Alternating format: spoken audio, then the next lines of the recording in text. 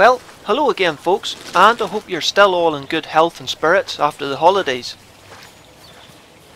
I'm back out after the hooded crows again this morning, but I've forgotten my head torch, so you're going to have to content yourselves with looking at a dark tree covered horizon while I set out the dead rabbit I have with me for bait and the hooded crow for a decoy.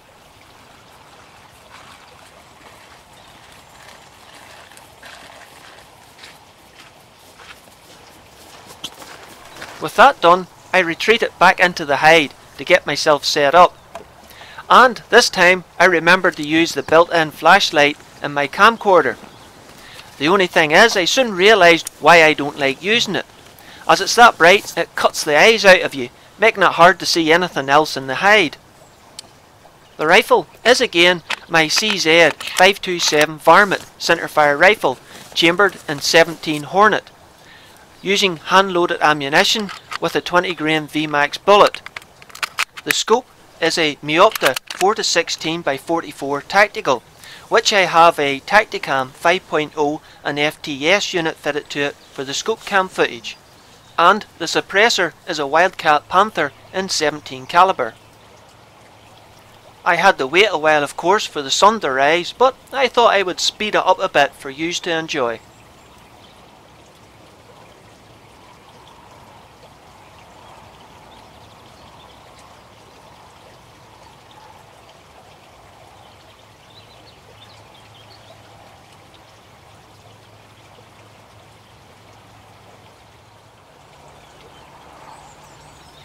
Now that it's fully light, I finally see some activity.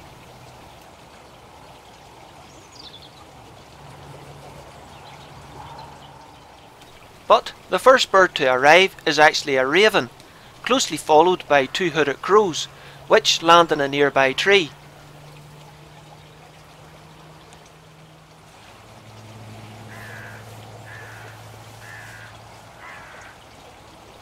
The hooded crows unfortunately are being a little shy this morning, but not the raven, as it lands directly beside my decoy.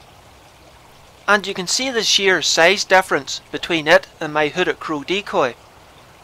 Thankfully though, it didn't destroy the decoy, as they quite often do at times. Now, ravens can do just as much damage in a lambing field as hooded crows can, but I can't shoot it as they're fully protected under law in the UK.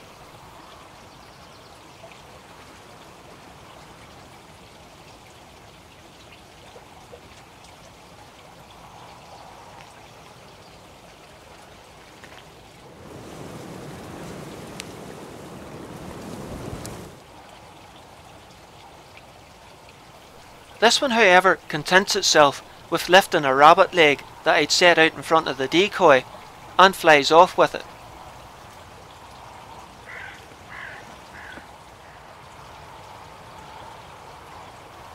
I've only ever seen them feeding on the ground, but this one seems quite happy to lift its prize up into one of the nearby trees and peck away contentedly.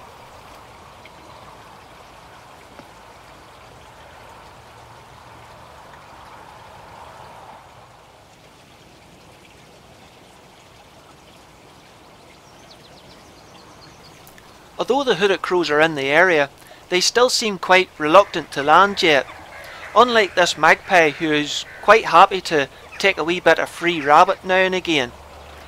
But I'm going to leave it alone for now, as it's basically acting like a live decoy, and hopefully encourage some of the hooded crows down to the ground. One thing that did strike me as odd was the amount of jackdaws that had gathered up around me, and their reaction to my decoy setup. Usually they don't react like this unless there's a dead bird lying on its back, and I haven't shot anything yet. They don't really cause any problems with the sheep or lambs, so I'm not interested in shooting them. Though if they were coming into a cattle shed now, or a field of barley, it'd be a different story.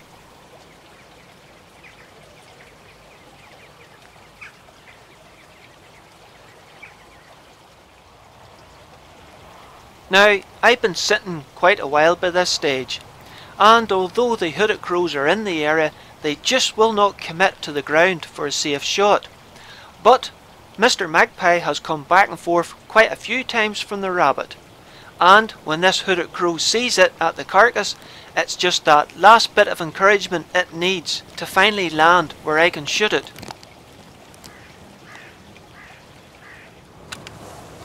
The bird's about 80 yards away, which I admit is close for a centre fire, but I'm here to shoot them, not give them a sporting chance.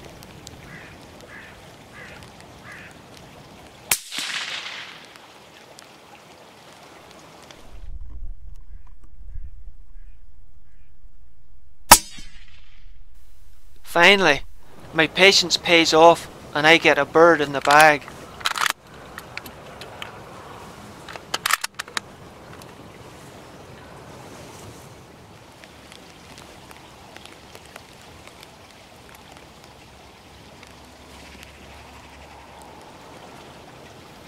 I'd only shot that crow about 5 minutes ago, and the magpie was already back at the rabbit.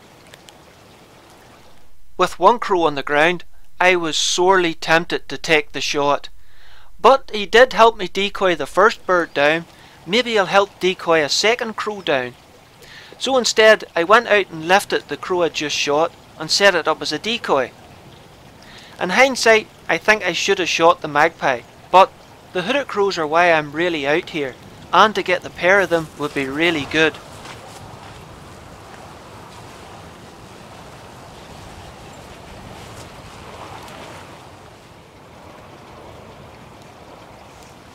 Unfortunately though, the only thing that came back to the rabbit was the magpie, and he brought a mate. And at one point I really thought I would get them lined up for a double. But they would never stay lined up long enough to take the shot.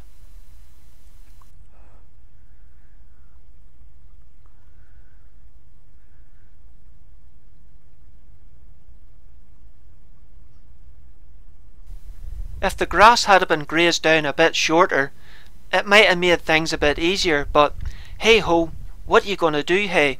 You have to work with the conditions you're given.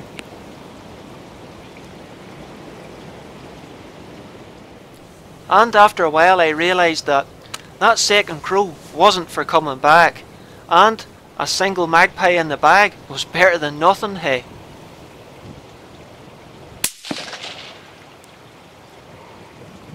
Ooh, wow.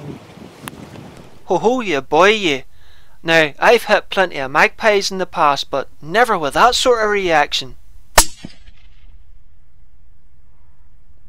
Ooh, wow. Whoa.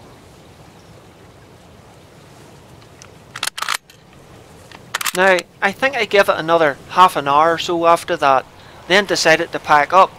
Only for, guess what? Yes, the second magpie turned up. But instead of getting away with it like I did the last time, the magpie spotted me pushing the barrel of the rifle out through the hide netting and cleared off. So, at that, I decided to call it quits, as I was absolutely foundered that morning. Right, I'll try and be quick at this, because there's a lot of rough weather moving in and it's getting too cold and wet for this carry on. But that's my dead rabbit set up for bait. I think it might be staying here tonight because it's a wee bit too far gone to be taken back to the fridge. And that was my decoy crow set out this morning on the little wire decoy stand I make. And I don't know, the crows were a wee bit reluctant to land, but it took a while and this bird landed and I shot it and quickly set up as a decoy, hoping that the other bird would come back, as usually the mate does. But I think it's seen this set up before because it turned its back and never came back again. So it definitely knew not to land on the ground.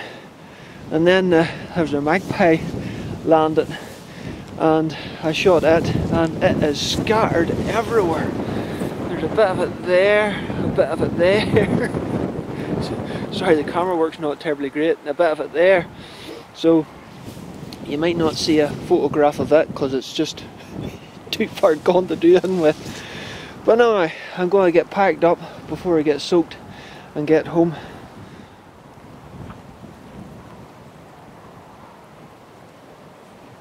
Man, that little 17 Hornet really scattered that Magpie to the four winds.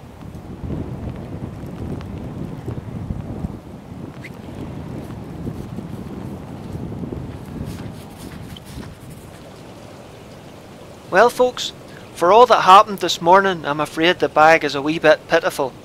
But then again, the farmer is always happy at every hooded crow I get. But I might have to change my technique for the next time. But until then, look after yourselves and take care, hey.